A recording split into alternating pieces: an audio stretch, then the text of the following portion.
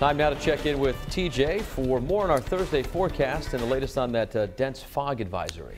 Yeah, Patrick, the National Weather Service just canceled that dense fog advisory for our area. There still are some patchy areas of fog, but we're not looking at that dense fog anymore. Let's take a look at what's going on in terms of visibility.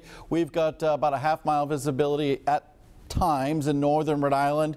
Down along the south coast, visibilities are improving as well, about 2 miles in Newport. Over the bridges, I suspect the visibility is still kind of poor, so keep the speeds down over Jamestown, Newport Bridge, westerly about 3-mile visibility. Taunton, though, we're still seeing some poor visibility down to about 1/3 of a mile, so use extra caution while driving. Live city cam picture, you can kind of make out the low clouds out here as we look on off to the south and east. The other problem that we're concerned about, and it hasn't been a big problem as far as we can tell, in the lower 30s up here in the northwestern part of the state. Any moisture on the roadways likely will be freezing up. Untreated roads certainly could be icy, so allow yourself a little extra stopping room. Again, we haven't really heard too much of this being an issue this morning, but it could be in spots. 33 degrees at Emerald Bay Retirement Living in Cumberland.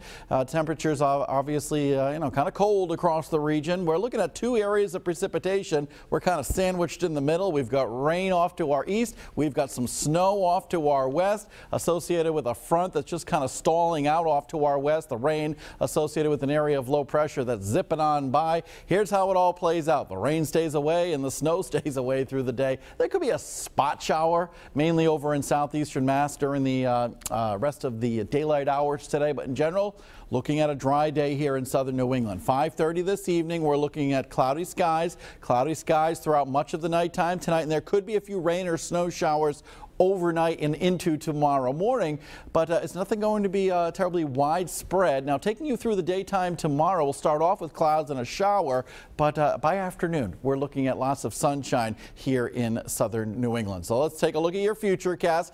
We're looking at some fog and some patchy black ice this morning, still giving it the yellow caution light, but it's not as widespread of an issue as it was earlier in the morning, especially with the fog. 44 degrees in Pawtucket, 44 degrees in downtown Providence, as we pinpoint the futurecast for you through the afternoon hours. 44 in Riverside, about 43 degrees, I think, in Warwick. Our winds will become a little bit more northeasterly during the afternoon. 44 in Wickford. We've got about 44 degrees for the forecast for Charlestown. Mainly cloudy skies for the afternoon hours. Cooler, a little cooler than yesterday. About 43 in Woonsocket, 44 degrees in Johnston. And over in southeastern Mass, out here, I think we're just generally looking at a cloudy day all day, with a chance of a spot shower or two in Bristol County, Plymouth County, Massachusetts, especially Cape Cod and the islands, but we're certainly not looking at a washout out here either. 7-day futurecast tomorrow. We'll see some sunshine for the afternoon, about 46 degrees. Now on Saturday, gets a little colder, about 39 degrees with a chance of a snow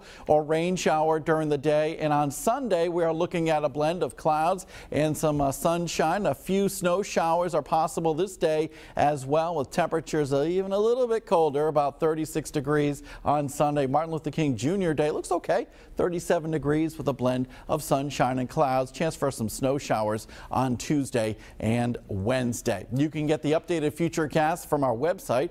That's at WPRI.com. Just click on weather and you got yourself all kinds of great weather information. Now it's time to get some great traffic